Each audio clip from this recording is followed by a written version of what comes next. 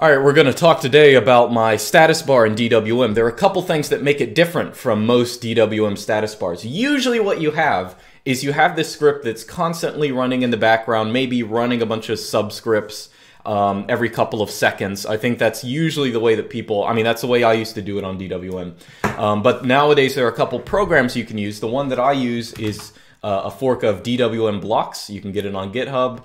I'll show you what mine does. So anyway, just right off the bat, you can see, first off, we have color characters. That's not a status bar thing. That's a DWM thing. I did a video on how to do that a bit ago. But my status bar modules are actually clickable, so you can right-click on them. This is actually exactly, here's one thing to note. This is not like a totally new thing. If you've been on my channel, you'll know that, of course, I had an i3 blocks build, and I took all of the scripts from that and put them in this. So, you know, it's not like I rewrote anything. I just sort of ported them over to a program, and there are a couple other things I've added on, right? So I can right-click on them. Usually when I left-click, it'll bring up a corresponding program. So here's my volume control. Here's the weather report. You got precipitation chance, daily high and or daily low and daily high. Click on that. It gives you a little weather report from what is it? WTTR.in. And I even added these a couple, or I guess yesterday. I was a little bored. Usually what I do when I'm bored is I write like a status bar module. If I'm not doing something one day, you can look at my Git history and see all the days that I work on my status bar. That basically means a day I don't have anything to do. So for example, here's like the price of Bitcoin. You can click on it and it will, you know, show you this sort of, this is like the past 7 days of Bitcoin, stuff like that. So all of it's clickable now. This of course is something you have to patch into DWM and DWM blocks, but I'll talk about that in a second. And I also have, let's see, I guess I have music as well. I don't know, let's just click on something. So this should pop up. Notice that like my status bar is actually really big right now because, you know, I wanted to make it a little big for, or like the text is big. I wanted to make it visible for the video.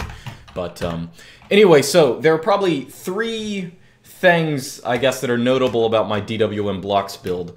The first thing is that, you know, each of the modules is an individual script. And as I said, that's actually taken, you know, from the scripts that I made for my i3 blocks. So if you want to get these, they're on my GitHub. You can check them out. But you got different things for, you know, Newsboat, upgrades, this thing here, that 11 package thing. That means there are 11 packages I can upgrade, stuff like that. This is the price module. I have 2 actually for cryptocurrencies. There's one I was using earlier where you just manually state all the cryptocurrencies you want and it updates them and stuff like that.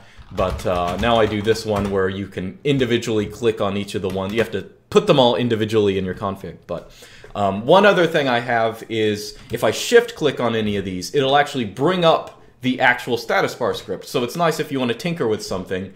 Or some of them have variables you can change. So let's say this, let's say I click on the weather script. Here's my current location or approximate location. Let's say I want to change that. Let's say I'm in Atlanta or something like that. You know, I can just say Atlanta, have it rerun or something like that. Now it's going to check for that.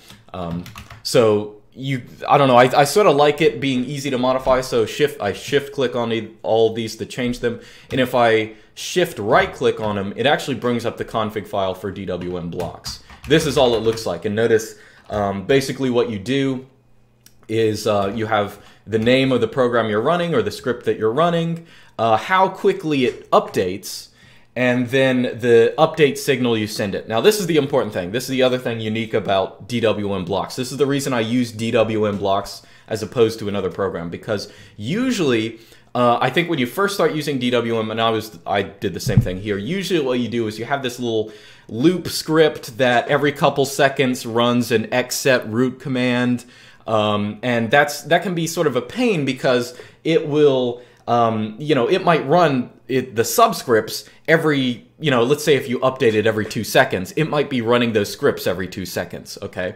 The nice thing about DWM blocks is that instead you can have scripts, let's say for example like my volume script. It updates, you give it 0 for how frequently you want it to update. That means it never updates. So instead, I mean obviously if I increase my volume here, if I press my keybinds to change it, it still is changing. So what's going on? Here's what you do.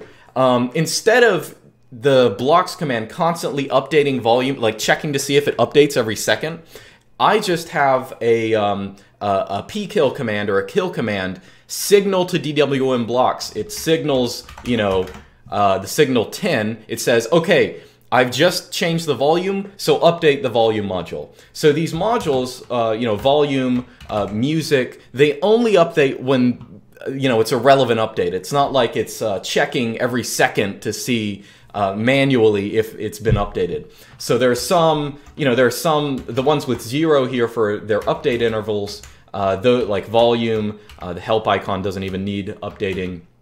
Other stuff like that. Those only change when I signal to them. And everything else, like let's say the clock updates automatically every 60 seconds, okay? Because I want it to be, you know, I don't need it running every 5 seconds. I mean, I really just care about minutes. So, okay, that's that.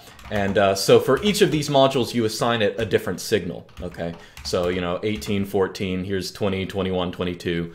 And all of these for my build, now the other interesting, so I said you got individual scripts. That's one unique thing.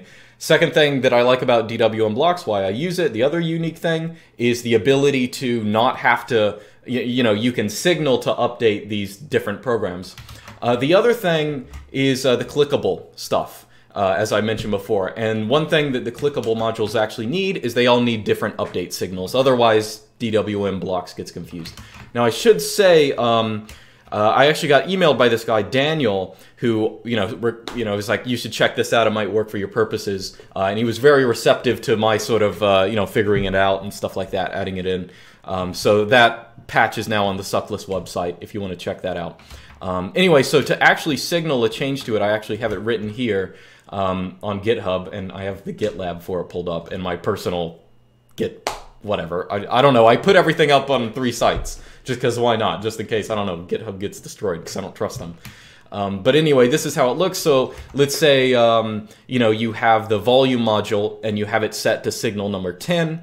Well, you can just this is the command you run. You signal 10 to dwmblocks. You could also kill 44. You just take the number and add 34 to it. And this command is actually a little faster, but I don't exactly, there's some wonky things that I don't really know about the command. Every once in a while it does something I don't expect. So anyway, that's the nice thing about dwmblocks. So for those of you who are using i3 blocks, it's nice because, I mean, I basically just ported over all my scripts. I just put them in this config file, and that was it. Like, that's all you have to do. And the nice thing is you can add in extra stuff. Oh, I probably should say DWM specifically.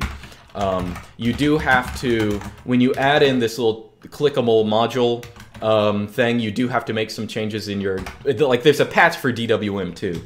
Specifically, you also want to go down into the buttons area, and basically what's going on here is this? No. These right here, it basically says, okay, when I click the status bar with button 1, so left click, here's what you do. You signal the dwmblocks, you know, 1 or something like that. Or specifically it gives, let's open up the scripts so you actually know how these are working. So let's say I open up, you know, the cryptocurrency price module, okay? Whenever you click on it, let's say you signal, you know, let's say button 1, I have it signal 1, okay? That is going to basically set the value of block button equal to 1, okay? So it's going to run this command. It's going to run where I, you know, we'll see what happens. If I click on it, it brings up the chart showing Bitcoin prices. So basically you can say like any kind of mouse operation, any kind of interaction here I have for different buttons, including scrolling, or I don't know, yeah, I guess I have scrolling. It'll send a command or some kind of, you know, block button variable to the script, and it will run. And notice I do have shift clicked right here, so that's what those are for. Anyway, so that's generally how it works. I encourage you to check it out because I feel like before I've been using dwmblocks for, I don't know, maybe 6-8 months or something like that, and I've really enjoyed it. Before that, I was never really happy with like DWM status bar systems or like wrapper scripts and stuff like this, but this is really nice just because it doesn't have to update all the time. You can signal to it. It just looks good. You can click on it. That's something really unique. So anyway, check them out. Check out my build, the patches, or the patches on suckless.org. See you guys next time.